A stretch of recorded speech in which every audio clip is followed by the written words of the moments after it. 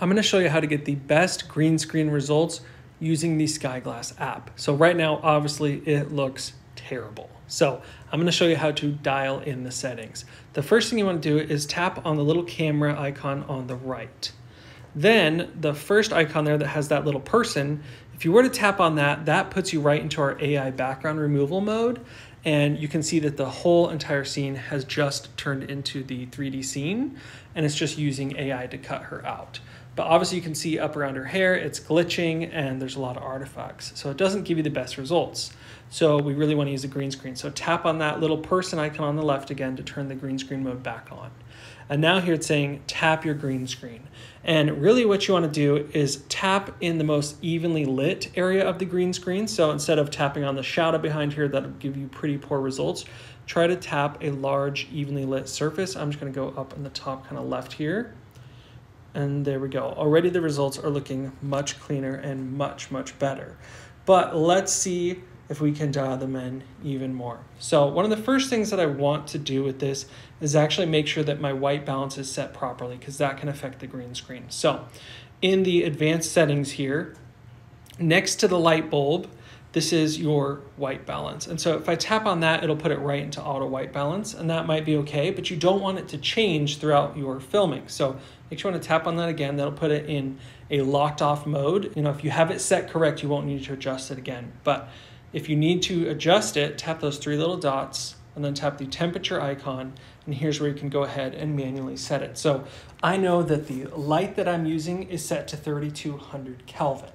And that is what I want to set it to, which it's very close already using that auto mode, but I'm going to set it exactly to 3200 Kelvin and then just tap out of there. I'm also going to tap on this little droplet icon, and this will allow me to change the tint, so the green and magenta tint. So obviously if you mess with this, it's really going to mess with your key and how your subject looks. So I'm just going to keep mine set to 0, and I'll tap above to get out of there and then tap above to get out of there. Now the white balance is locked. That shouldn't change throughout the course of filming.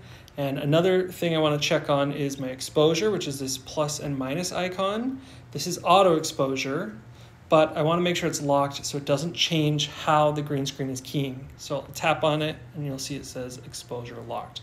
That's really key to make sure that you get a good keying result, so that when people are moving about in the scene or lights are kind of changing, that everything doesn't change and key out differently if your exposure changes. So that's definitely something you also want locked. Now, one other thing we're going to quickly look at here is this last little icon. This is our kind of color filter. And so this is the default color filter, but what I like to do to get the best results is go tap these little lines here, and this is the black point. So you can make it much darker and more rich to match the background, or lighter. But I like to keep mine on average between about 10 to 20. And for this, I'm going to do about 0.15, and that's good. So already these results look pretty good, but I want to show you how you can dial them in even more. So we're going to tap on that little camera icon again, and then tap the three dots next to the person, and this is where we get into all of the green screen keying features. So like I already showed you, you can tap on the eyedropper, and this will let you choose your green screen or blue screen, doesn't matter. But if you want to make fine-tune adjustments to it, you want to tap on this little checker icon. And this is where you have our threshold and feather controls. So controlling the threshold is this main slider down here at the bottom. And as I slide to the left, less of the image is cut out. And as I slide to the right, more and more cuts out. And you see how it starts to eat into our subject until they're completely gone. So you really want to dial this in just right. So I'm going to get in a little closer so we can see.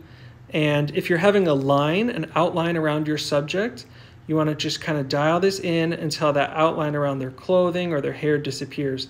So right about here is where it starts to look really good for me and you're not seeing an edge around them.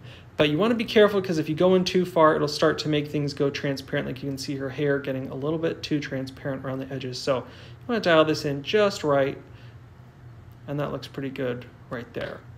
Now what you want to do is, with these little markers on the top, these two markers, you can actually slide them together, closer together, or further apart. And this is the edge feathering. So the closer together they are, the sharper the edges are. So see around her hair where it's kind of glitching, and that's because it's doing a really sharp key. So we want to smooth that out and feather it so that it doesn't look so sharp and harsh of an edge.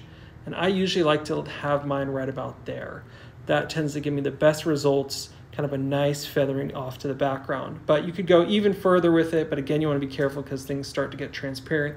You can see now her hair and even her body starting to get transparent. So you really don't want the feather to go out that far, and you really don't want it to be completely close together.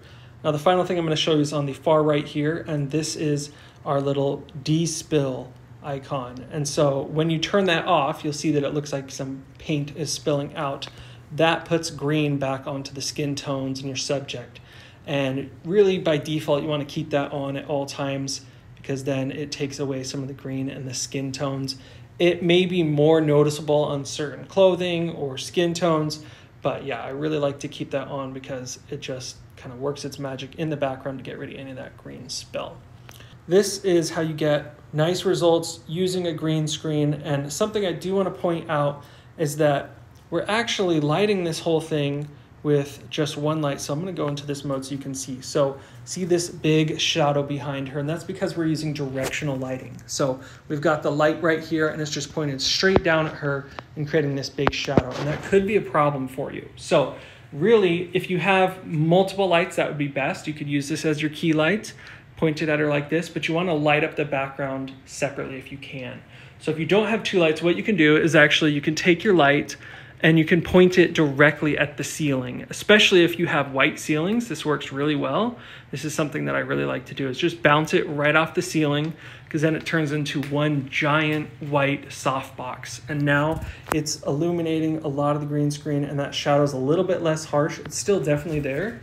So what I might do is actually move this more directly in front of her so that when we are standing in front of her, the shadow's directly behind her instead of at an angle. So that's a little bit better, and really what you would want to do is add a second light to light up her face and everything a little bit more, but this is a good way to get a nice even lighting. So I'll go ahead and tap on that, and you can see the results here look a little bit more soft and not as harsh of shadows on her face. So yeah, this is how you get really nice, good, clean results when you're lighting the green screen. I'm gonna get in nice and close here so you can see those edges, and see there it's a little bit transparent. I can see the little bit of transparency, so I'll just go ahead and dial that back a tiny bit. There we go. Now it's not eating into her hair as much. So yeah, you want to fine tune that, and as you play with the lighting, you'll probably want to go and change some of those settings again, but that's the best way to get good quality results with a green screen using the Skyglass app.